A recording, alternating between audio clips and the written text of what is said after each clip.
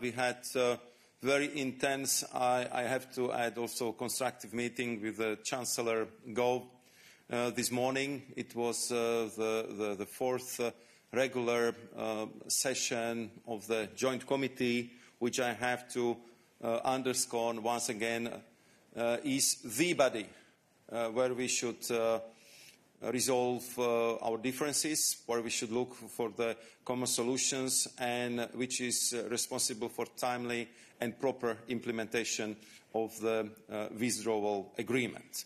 And this is what we have been debating this morning.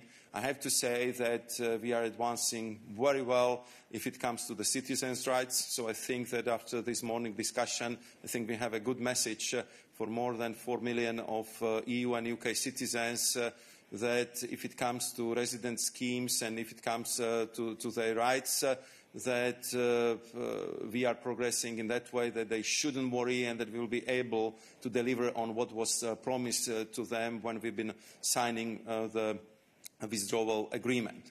We, of course, spent quite some time on the proper implementation of the protocol on Ireland and Northern Ireland. There, of course, the situation is much more complex. I think that what we covered today was clearly a demonstration that we can find the solutions in the frame of the Joint Committee if there is the common dedication, if there is political will, and if there is that intensity and intensification added into our discussions on these extremely complex but at the same time very important issues. I was explaining once and again that what is crucial for the European Union is the full respect of the Good Friday Belfast Agreement, that we want to do our utmost to make sure that we would maintain peace, but also all island economic prosperity. Therefore, we went to such a great length to define that special conditions in the Withdrawal Agreement for the Northern Ireland. And I believe that it's our common task to make sure that we will operationalize the Withdrawal Agreement, and then we find the solutions how this would work as it should.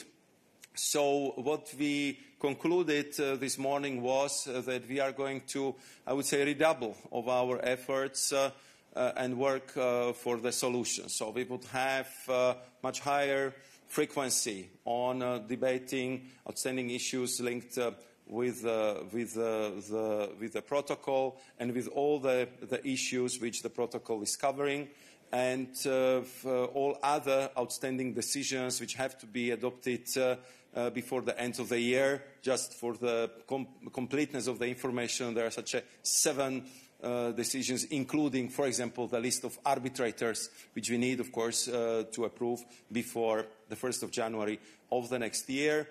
And the plan is that we would remain in frequent touch with the Chancellor Gove, that we would provide adequate political steer, and that we should see each other by mid-November, because we still need some time to process what I believe would be positive decisions by our respective processes, be it within the EU or in the UK.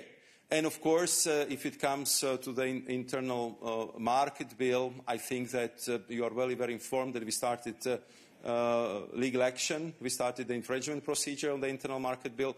We consider that controversial articles in breach of Withdrawal Agreement, I would say in the breach of trust, and therefore we had to proceed with the legal action. At the same time, I want to say that also this morning discussions show that if we put our minds into it, I believe that we can solve the issues in the framework of the Joint Committee, and definitely on the side of the European Union, we are going to do our utmost to achieve that. Okay, thank you very much. We try once again to go to Jacopo.